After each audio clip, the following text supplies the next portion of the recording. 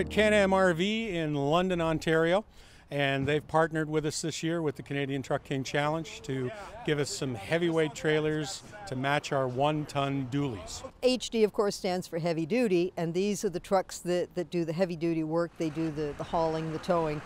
And they're a small segment of the market because most people don't need anything this large, but there still are people that need them for work. These are serious work trucks. And it's very important that if someone's going to put out a truck and say this is a work truck, well, we have to find out, can it do what they say? Strictly 1-ton trucks this year, diesel, dualies. We've got Ford, we have the Ram, we have the Silverado. These are the heavyweights within the pickup truck world, and we've stuck the heaviest trailers on them that we can find. These are the big three. These are the only truck manufacturers that make a heavy duty.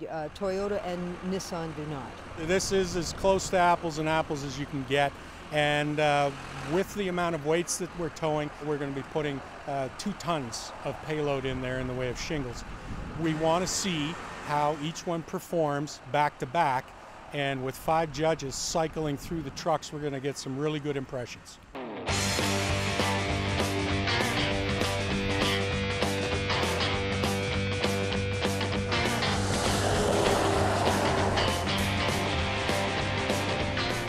I'm 5'4" and I'm sort of looking down over this enormous hood. It's a lot of truck.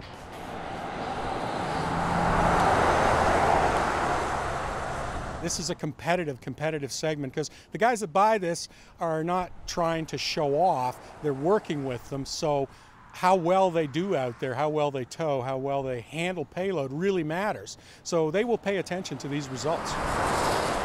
After all was said and done, fuel calculated, the 5 judges rotating through, after driving almost 3,000 kilometers over 2 days, the Chevy Silverado 3500 came out the winner.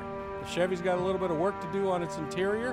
However, you could not take away the fact that its towing power, its ability to handle payload, and just its road manners in general were impeccable.